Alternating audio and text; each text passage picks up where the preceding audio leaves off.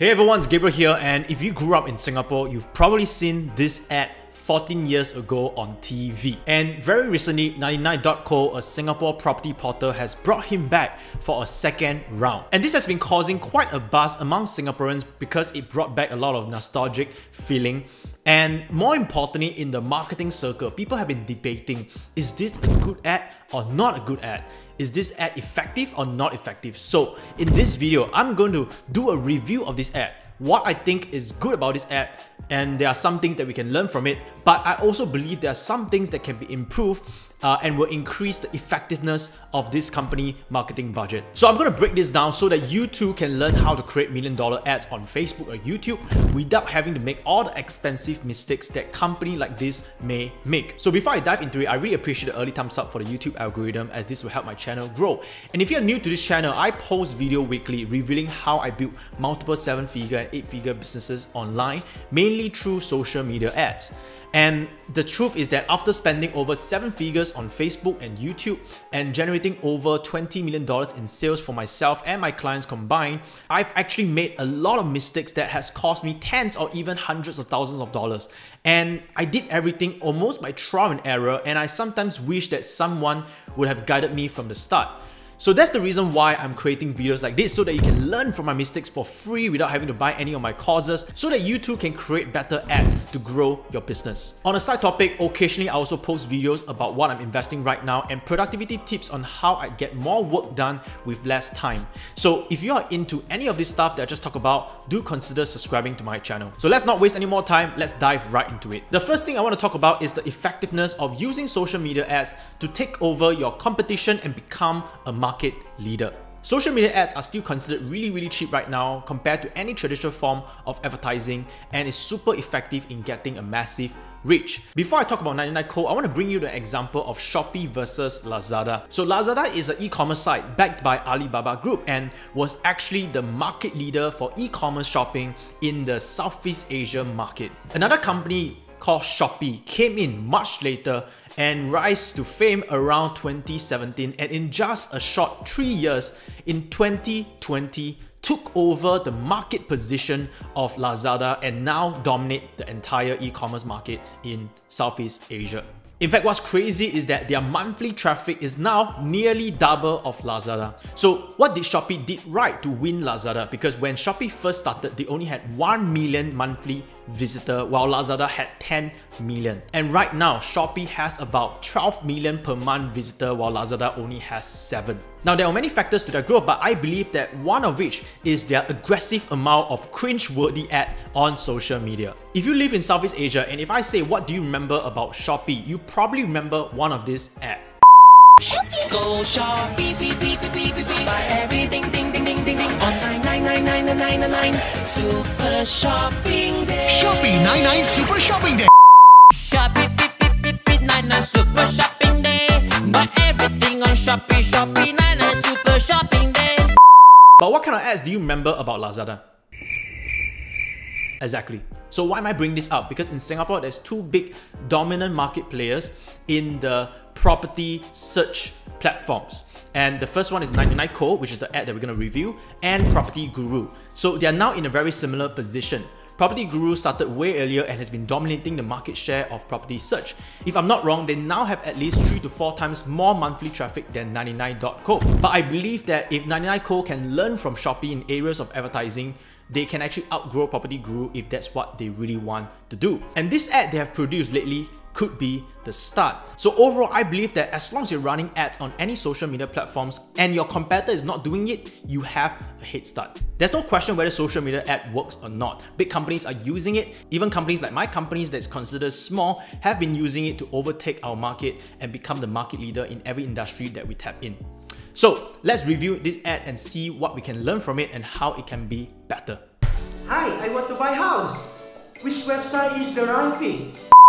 Alright, so this really brings back a lot of memory, by the way. I used to love this ad so much, and this is basically the Mocca guy. And yeah, I used to watch TV, and this was one of the few ads that really captured my attention, and until today I can still remember it. And I just really wanted to pause here and just talk about the hook of the video. So in my last video, I talked about the first 5 seconds of your video is the most important because it hooks the people in and it gets people to watch. The hook will usually determine whether people are going to watch the video or not. So the hook is important to hook in the right audience so that it captures their attention for them to watch the rest of the video. The smart thing about this video is that the hook is really smart. They are actually using what we call a nostalgic hook. So what this means is that you bring back some memories, you bring back some old ad reference that everybody have seen before. You bring back some old pop culture reference that most people would have heard of. And this is a great way to hook your audience in because it actually brings back feelings and emotion of the good old days. We all love the good old days when we were young. So I thought this was really smart. They brought back the same guy, and this guy actually looks pretty much the same since 13 years ago. And how can you use this when you're creating your ad? You can relate any old ads that people have seen before, depending on which country you're from. You know, maybe 13 years ago, 15 years ago, 20 years ago, there's some infomercial,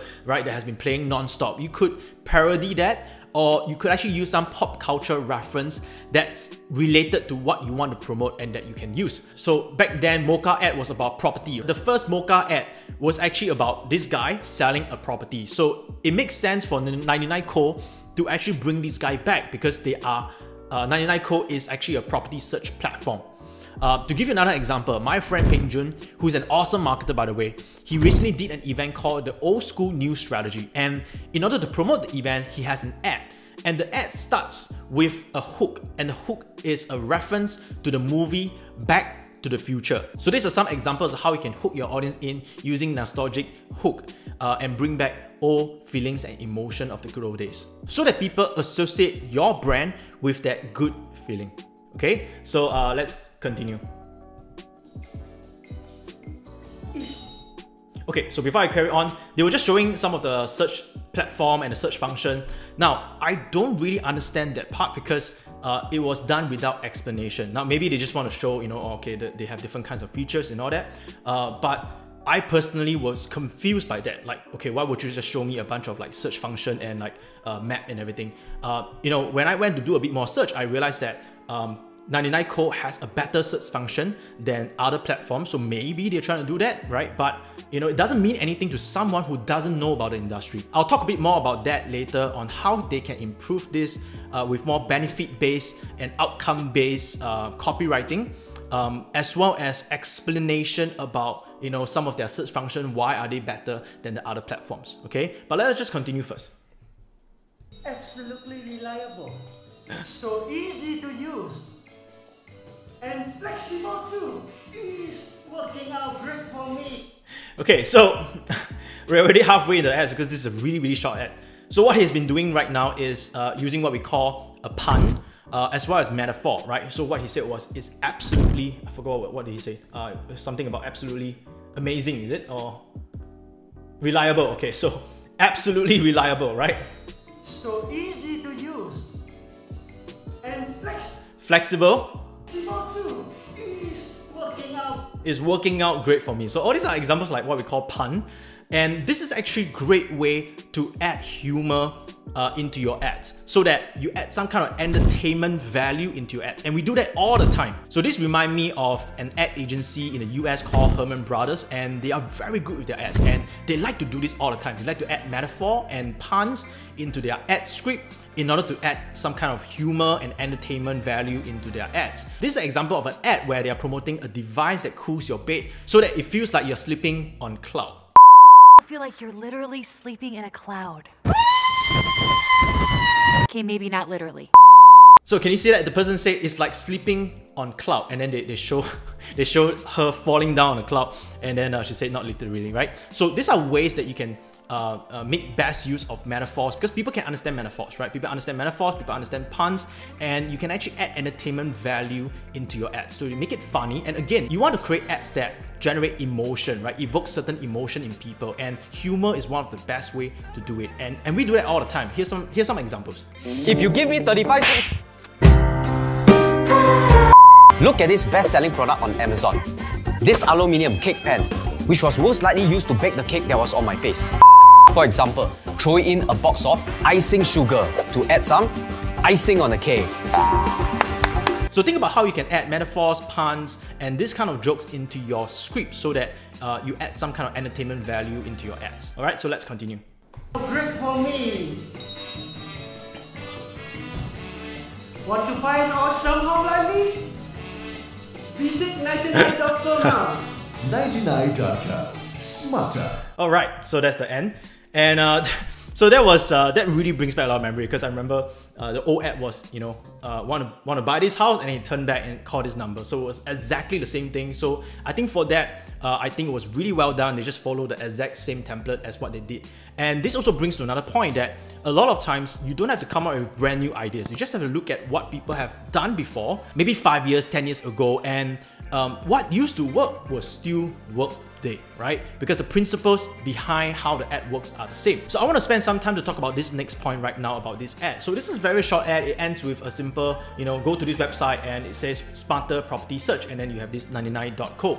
There is no direct call to action except for just asking you to visit a website. Now, that is something that I wouldn't do.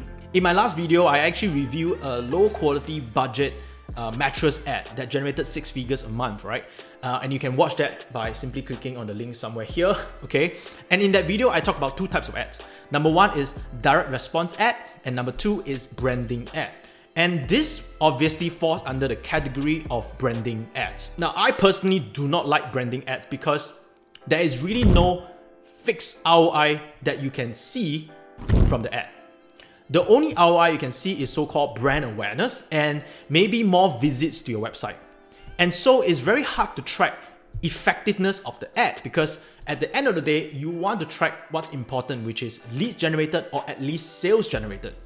So I know such platform, you know, it's harder to track immediate sales, but what I feel they could do better for this ad is a few things. So number 1, instead of just making this ad funny and, you know, nostalgic, what it could actually do is to add in a bit of educational, which is what I was saying earlier. There wasn't enough explanation of the benefit of using 99.co. Now, benefits are different from features. Features would be something like, oh, smarter search platform, smarter search engine. People don't really understand what is a smarter search engine. What people really want, if you are a buyer, you just want to buy a house or a dream house that you're not overpaying for, right? Or if you are a seller, you just want to sell your house faster and at a higher price that you want.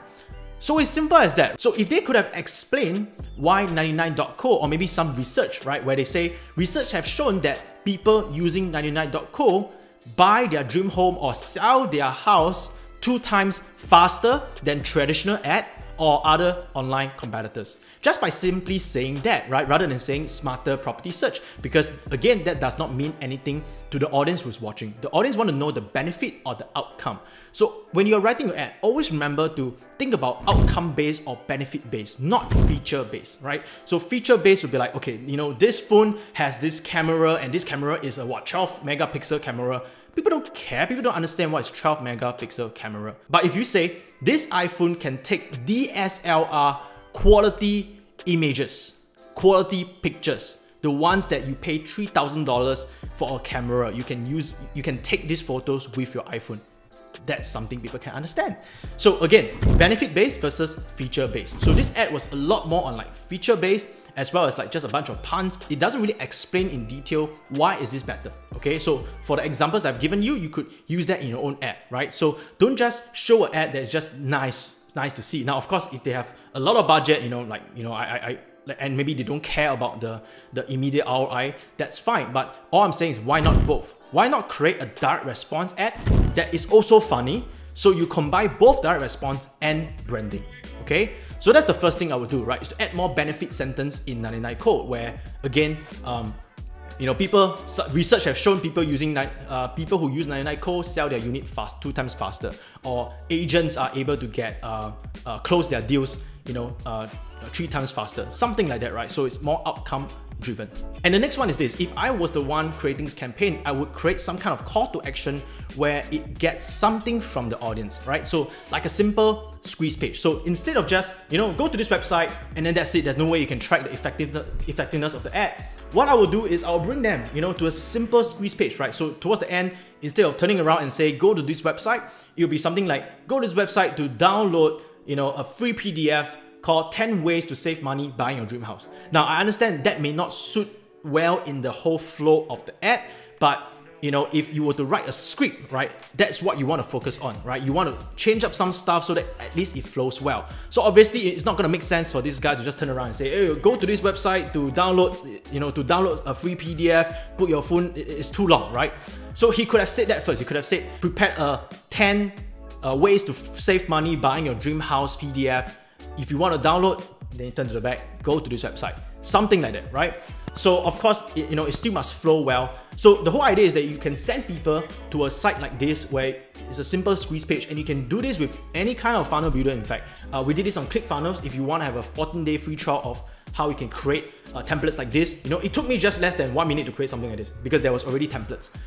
So you can just put together a simple PDF where 10 ways to save money by buying your dream house, and then just collect name and email address first, so that you know when you spend money on this ad, there is a number of leads that's coming in. So at least it's justify some kind of ROI that's coming from the ad. If you watch one of my previous video on Digital Marketing 101, which I will put the link somewhere here, okay, I talk about the 4 steps of digital marketing. And the 4 steps is basically gathering, capturing, nurturing, and closing. So what they did well here is gathering, right? They went to YouTube, right? And they created an ad that is amazing. People are talking about this ad, but there was no other way for them to capture the information unless they go to the website and create an account, which, you know, if they are not thinking of buying a house now, they are not thinking about selling a house now, they will not. Because some people may not want to sell their house now. Some people may not want to buy their house now. But 1 year down the road, things could change. And when 1 year down the road, you want to build a relationship, which is what we call nurturing, so that when they finally think about buying a house, or when they're finally thinking about selling their house, 99.co is the first brand they will think of. And how do you do that? You at least must capture that information. So if you give some kind of free PDF, right, and you know, capture their name and email address, so now it's added into their email list. And what they can do right now is to start sending emails to nurture the audience. And these are things that you don't even need to spend extra time to do, because for the 99.co, when I went to do a search on their website, they are already writing a lot of blog posts, right? So what they can simply do is that every time they write a blog post, they can send an email to their email list. So let's say this ad, right? This ad that they generated at the end, you know, download this free PDF right now. And let's say they get, you know, 100,000 people downloading that free PDF. Now they have 100,000 people that they can send consistent emails to. And whenever they write a blog, right, they can send an email and say, hey, we have written an article about, you know, maybe should you use your CPF to buy a property or not? Something like that, right? And they send an email to that 100,000 people. What they're doing right now is adding value to the 100,000 people. And what this does is that it actually creates another thing called the mere exposure effect. So what is the mere exposure effect? The mere exposure effect is that the more exposed your audience is to your brand, the more they will subconsciously trust you. Because today there's so many noises, right? There's so much noise in the market. Everybody is marketing something, everybody is selling something. And in order for you to build trust with your audience needs to feel familiar with you. So there's this principle called the mere exposure effect. In order for an audience to feel relatable to a brand, they just need to see the brand maybe 4 or 5 times. But today, because of so much noises out there, 20 times. At least 20 times. Which means that they either have to see your ad 20 times, which is not going to be likely, right? If they see your ad 20 times, the same ad for 20 times over and over again, they're going to get bored of it, right? If you can capture their emails and you can start sending them emails, start sending them values, right? And they read some of your blog posts, sometimes they read some of your email, right? Every email that they open is one exposure. Which means that if 1 year down the road, they have at least opened 20 of your emails and have gained some value, and finally, they decided, okay, you know, when time is right, they want to buy a house or they want to sell a house. Because of their 20x exposure, because of their familiarity principle, 99.co will be the first brand they will think of when it comes to buying and selling a house. Right now, it's not. Right now, to be very frank, if I want to buy or sell a house, I want to find somewhere to rent or whatever, it's PropertyGuru. So 99.co needs to be able to do that, right? Now, of course, you know, they have a lot of marketing budget. You know, I could be wrong, by the way. That will be what I'll do in order to close the gap as fast as possible. Okay? So now again, this is about 99.co, but ultimately it's about your business, right? Think about how you can capture, always capture, right? When you create a great ad, always capture your audience detail and then nurture them because of the mere exposure effect. And even if they are not ready now, 1 year down the road, 6 months down the road, when they think about your services, when they think about, let's say, financial products, when they think about buying insurance, when they think about buying a property, you are the first person they think of because of the mere exposure effect. Okay, so many companies, they missed out on the nurturing because they just simply don't care about their audience. So in summary, nostalgic hook is a great way to gather attention and evoke feelings and emotions of the good old times and associate that feeling with your brand. Number 2, puns and metaphor can be a great way to add humor and entertainment value to your ad so that people remember your ad even more. Number 3, use benefit-based sentences to explain your product and services. And number 4, have some kind of call to action to at least collect an email or other kind of information and then nurture them for the long-term sales. So that's it. These are my thoughts on the 99.co new ad campaign, and I hope that this will help some of you to get some ideas for your own ads. And if you find this video valuable, please remember to hit the like button for the YouTube algorithm, and that will help to grow my channel, and please consider subscribing to my channel. Let me know in the comment section below if you have any questions, and I'll be answering them as soon as I can. That's all I have for you. Bye for now.